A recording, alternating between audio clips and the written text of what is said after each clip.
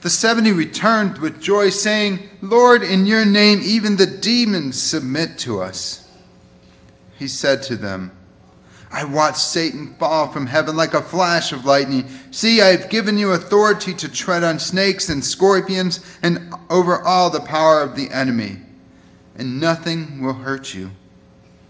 Nevertheless, do not rejoice at this that the spirits submit to you, but rejoice that your names are written in heaven. The gospel of our Lord. The Lord be with you. Well, this week on our church calendar is St. Michael's and All Angels Sunday. And as I reflected on angels, I recalled that angels seem to be everywhere.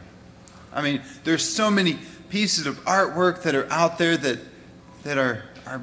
have angels on them.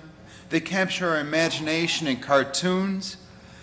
They're little figurines that we can buy at many gift shops. Little pins that we wear as signs of guardian angels that are with us all the time. They're sculptures from ages and ages past. I mean, we see them all over, but I would contend that God continues to speak love in the words and actions of those around us, through the angels around us. And oftentimes we fail to recognize those angels that have come into our lives to speak those words. There are several different types of angels. The first one is that angel that comes along in those times when we need it most, those guardian angels, so to speak, the ones that are supernatural type occurrence happens and we're not quite sure why it happened or how it happened, but something happened and we really don't tell anyone else about it because it's so weird and yet so good at the same time that it's scary and we don't think anyone else will believe us that it actually happened. Now, have I confused you enough or have any of you guys understand what I'm talking about? Okay, several of you know where I'm at then with this. Well, when I was in college, Patricia and I helped move one of our classmates out. And so we got up at 5 in the morning and moved their stuff out of their dorm room and headed out to their apartment a couple hours away and moved their stuff in and went back and packed all of our stuff up into a truck and Patricia was in her vehicle, I was in mine, and we started heading back towards home. And that was about midnight before we left. And so we're driving along, and it was just a tiring day, and kind of sitting there all alone, so no one to really chat with, and sitting there, and oh man, first off, you know that feeling when you're driving or when you're doing anything, and that one eye just kind of says, well, if I shut, you can keep this one up and still pay attention. Okay, good. I'm not the only one that's risked my life. So, then you know that the other one soon decides, well, if that one's shut, then I should be shut too. And so you're driving along, and man, exhausted. So I look in the seat next to me that was empty, and I noticed that there was someone sitting there. Kind of like, oh, cool, you got company. There was no one in the car, I promise. So I look forward, and I'm like, wait a minute. There was no one sitting with me when I left earlier. So I look back over, and whatever was there was gone. And so I kept driving, and from then on out, I was wide awake. It was the moment. It was scary, but that's one time that I've experienced that angel that I could not explain. I could not explain that angel away other than to say it was something or sent by God to awaken me.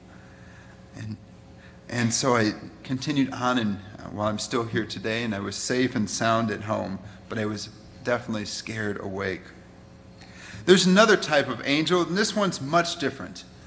Now, angel comes from the word angelos in Greek, and which means a messenger.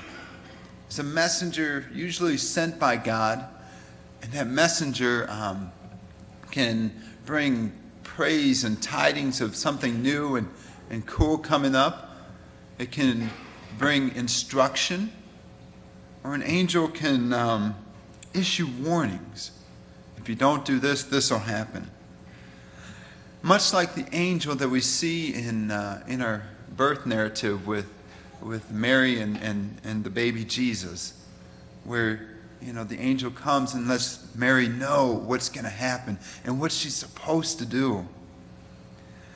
But these angels too come to us in the form of friends who come and speak prophetic words that are true. Sometimes they're hurtful, other times they're life-giving and give us direction for our lives. Still, there are other types of angels. There's another type. In Genesis, way early on, Abraham encounters 3 men at the door of his tent. So Abraham goes out, and he doesn't just say, "Oh, hey, how's it going?" I mean, he's out in the middle of nowhere, and 3 men have appeared at his tent. And he bows down and welcomes them into his tent, and welcomes them to his place. And he calls to one of his servants and he says, get some water for these guys. They've been traveling. And he looks to his wife and says, grab the finest flour and bake them some bread, something to eat. And he welcomes them in and he sits down and he has a meal and he chats with them for a while. And he invites them to stay for a couple days and they're there with him. He welcomes them in. Invites them in, people he's never met before. He gives them the needs that he gives them what they need, water and food. And he sits, and I believe he probably chatted with them for a while, because by the end of it, he asked for a favor, and he asked that when they stop somewhere that they visit his nephew, who was his nephew Lot, and the story goes from there, of Sodom being destroyed. But he encounters these 3 men, and he welcomes them in.